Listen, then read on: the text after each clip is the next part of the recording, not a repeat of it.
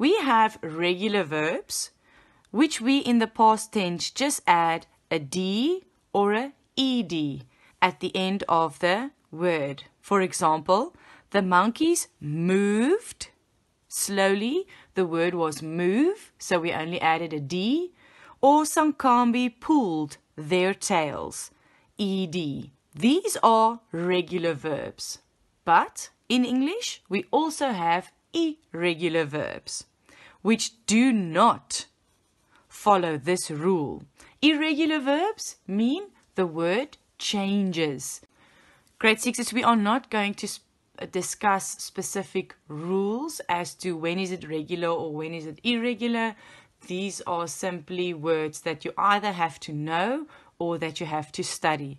I am going to give you a word list with some of the examples, but I'm sure you will be able to do most of the exercises without using the word list. You do not have to know this word list off by heart. You can look at some of the examples. The first column shows you the present tense words, and the next two columns are both past tense. So remember, you can paste this in your books or leave one page open. We will give it then to you when you're back at school, and go through some of them just to familiarize yourself with the words.